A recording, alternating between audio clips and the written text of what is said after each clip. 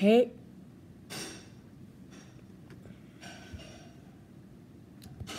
Hey guys, Antonio Zilla here. Welcome to a new video.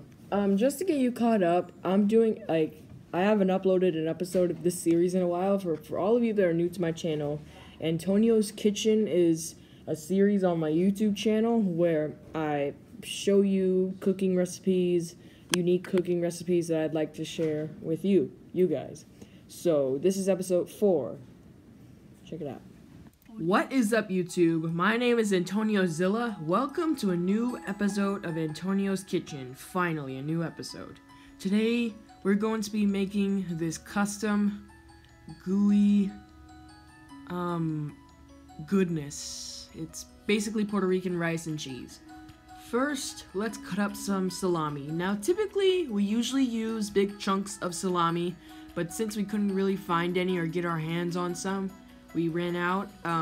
We're just using these slices instead. Turn on your stove, and then put some olive oil in a pan, and then place your salami in the olive oil. And then stir until it eventually starts to sizzle. Then take half a kitchen spoon of garlic paste and then mix around. This might sound gross at first, but when it's done, it'll add a lot of flavor. Next, you want to get 2 spoonfuls of sofrito. It's sort of a Puerto Rican sort of sauce / seasoning. This one's homemade, but you can buy some at any conventional grocery store. Yummy. Yum, yum, yum, yum. Next, get a can of Goya tomato sauce and pour it in there, the whole can. This actually already looks pretty tasty. It kind of looks like a beef stew or something. Another thing you want to do is fill the empty tomato sauce can with water and pour it in there, and then pour it in a second time as my dad is doing right here. Next, take a packet of this special seasoning called Sazon Goya. It's another Puerto Rican seasoning, and pour it in there. Now it'll give it color, but it will also give it a nice extra kick of flavor. Next, you're going to want to get some Goya brand green pigeon peas, and then place those into the mixture. And then stir it for about 15 seconds. This video is sped up for time, but in real life this is about 15 seconds of stirring. And then you're going to want to keep an eye on it until it starts to boil like this, very heavily. That's when the next step comes in. Oh, and also you're going to want to put a little bit of salt in there.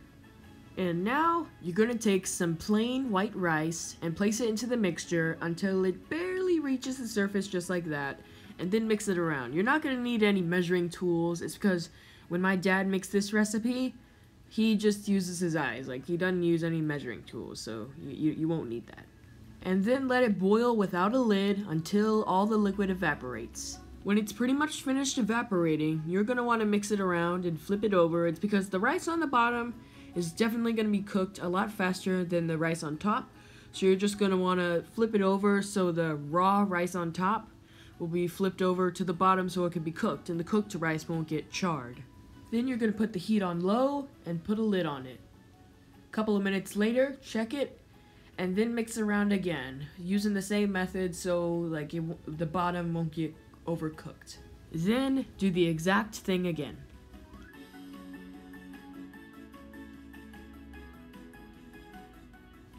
Then you're going to want to taste test it to see if it's finished. And yes, it is most certainly finished and ready to eat. Cheese time. Now you're going to get some mild Velveeta Queso Blanco cheese. Then you're going to cut them up into a couple of slices and then place it into a small bowl. Like this. As my mom is doing. Yeah. So anyways, put it to 1 minute on the microwave on high and then let it cook. Then you're going to mix it around a little, and then you're going to add just a tiny bit of milk, and then mix that around. This is sort of difficult to mix right now, so we're going to put it in the microwave again. Now, we put it in the microwave for 1 minute, but my mom decided that'd be a little bit too long, so we decided to stop it halfway through, 30 seconds. And then you're going to want to stir it around again, and then that's when it's good for rice.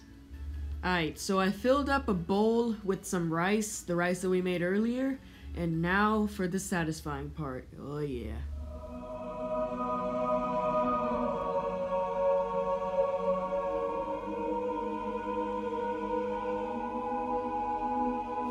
Just look at the texture of the rice now. It looks so gooey.